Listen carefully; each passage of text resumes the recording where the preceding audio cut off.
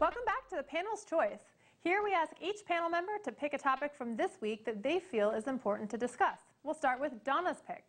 Last week, Attorney General Merrick Garland turned the FBI against parents, labeling them as domestic terrorists for opposing mask mandates or critical race theory.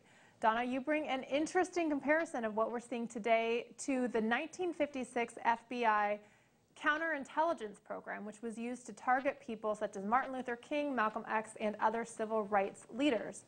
At the time, the DOJ claimed they were weeding out extremists. Sound familiar? It sounds very familiar, and people should realize that that's what this effort is.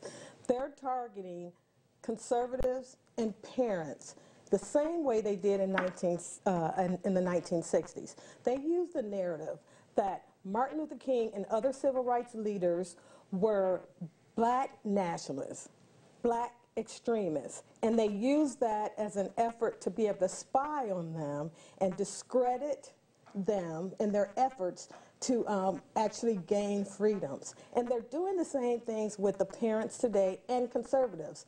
Notice, we're called white nationalists, extremists, and they're using that to try to discredit and disrupt our efforts. I love how you say we're called white nationalists when you lump yourself into that category. Well, I remember Larry Elder was the black face of white supremacy. I'm still considered a white nationalist because I'm a black, conservative, evangelical Christian. So that's when we sort of dispel who we are, and we're supposed to be the black face of white supremacy. It's just, it boggles the mind. Like, it's a feat of mental gymnastics to try to figure out the logic that's used on this theory. What do you think parents need to be doing in order to push back against this? I think you still have to, don't give up, because let me tell you, the Department of Justice and the FBI always targets people that have a different political lean than they have. This is an effort to destroy any rights that individuals have or want to have that oppose them. And so if you don't stand up and say, you know, go ahead and put me in jail, go ahead and call me whatever you want, then they'll continue this witch hunt as long as they think that we're afraid. And that's what you saw during the civil rights movement. They, you know, one of the things that was so compelling to me is the freedom riders, they had said their goodbyes to their family. They wrote their wills out. And they said that they would not stop and they would go to the sit in the counters. And so when you're not afraid, then that's how you win. It's David and Goliath, and we'll win. You got it. Donna, the white nationalist. Thanks for the topic. Next, we have Chris Farrell's pick. Leading up to the 2020 election, President Trump would lead rally cheers with the question, where's Hunter? It would get quite raucous. Other than OAN, there's not any real coverage of the Biden family corruption. Here's why Hunter Biden should still be a concern. Chris, did Hunter really say if his dad wins the presidency, he'll make $1 gazillion? He did, and he did so on a videotape available on Rumble, where he is in a bedroom with purportedly with a prostitute. He's on a week-long binge of drugs and prostitution, and he's bragging to her that his dad's going to become elected president and he's going to make $1 gazillion. Now, line that up with the fact that Hunter Biden is currently under investigation by the IRS for tax improprieties, and revelations just this week that Hunter Biden and President Biden share a checking account.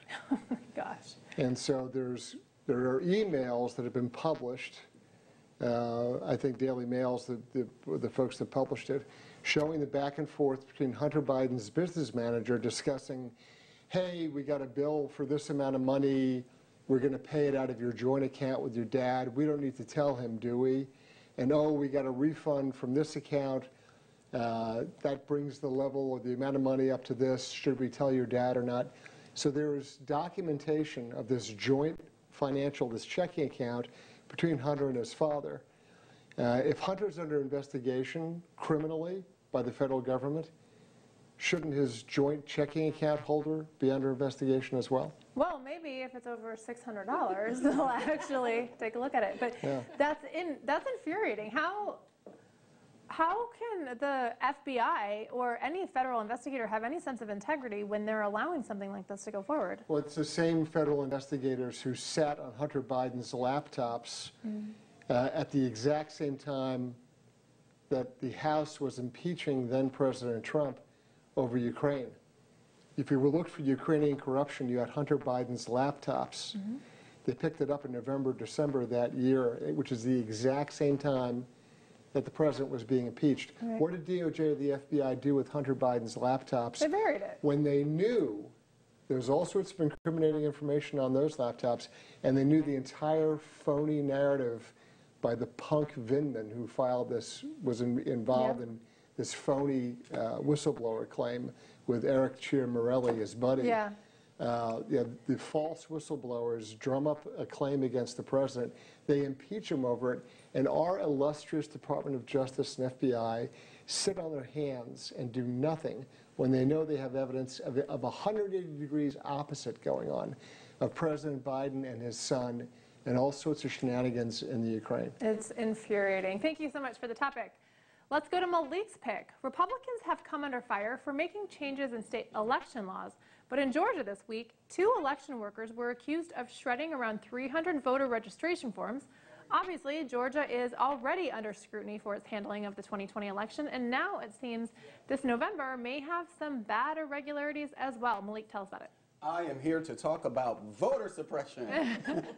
So, as you said, what happened is that there were about 300 or so applications that were destroyed, shredded by election workers. Now, in Georgia, I will say that you don't register by party registration.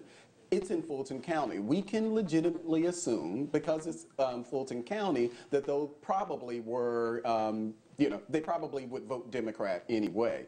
Now, the thing is that this is part of the larger discussion of what Republicans have been doing in areas all around the country. So when you're talking about really shoring up our or election integrity and things like that, this is a very good example of that, because there were steps that Georgia took. Even though the law was criticized itself, there were steps that Georgia took to make sure that these things like this don't happen. Over the past 20 or so years, Fulton County has been notorious across the board. Election after election, whether it's at the presidential level, statewide level, or local level, Fulton County has been ground zero for problems in Georgia. And I'm sure many of us remember what happened after in the 2020 election. The 2021 election. And the 2021 election. Yep. So this is just part and parcel of what has happened there in Fulton County. But the process worked. There were workers who actually reported those 2 election workers, and then they were fired. I think the county or election commission or whatever it's called, they did send that up, and Raffensperger.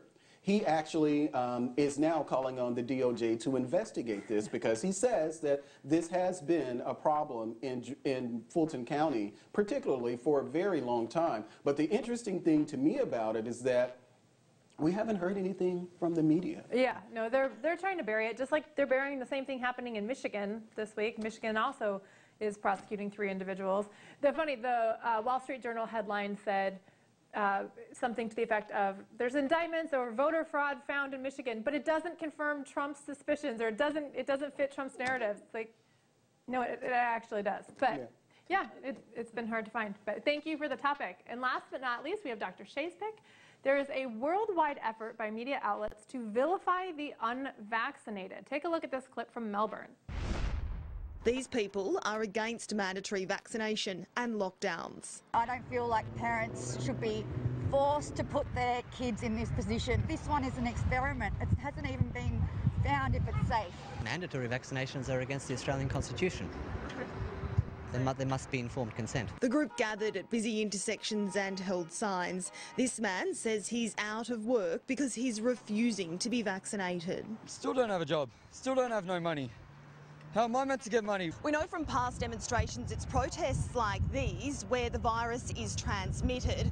For largely unvaccinated crowds like this one, it's dangerous, and it's likely people here will get sick.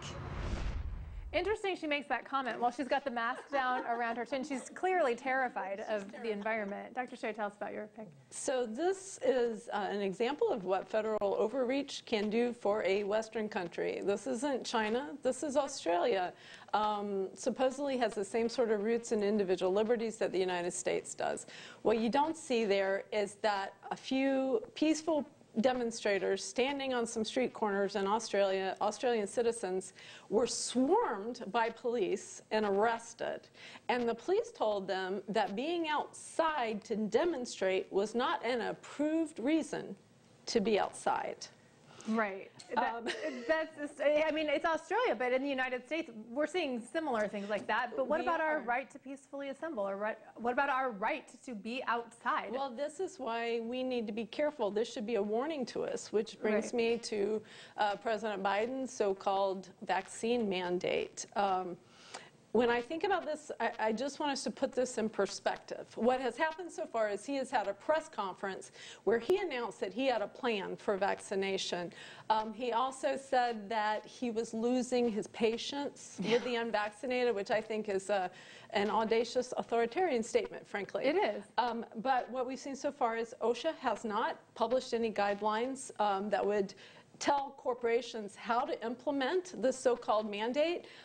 Federal agencies, I have on very good authority, I've actually put my eyes on the documents, that federal agencies have been told, some of them at least, to pause on this because they're overwhelmed with exemption waivers, and so the implementation paused. Let's also, again, perspective, there's no congressional law in this. Right. So this is just really opinion, but I think that this is somewhat of a political bluff by the Biden administration. If you'll look at a bunch of different issues, they see just how far they can push us to take away our civil liberties. Yeah. And I think we need to continue to push back. I think you're absolutely right. Don't go anywhere. When we come back from the break, we've got Don't Be Fooled and my closing argument. We'll be right back.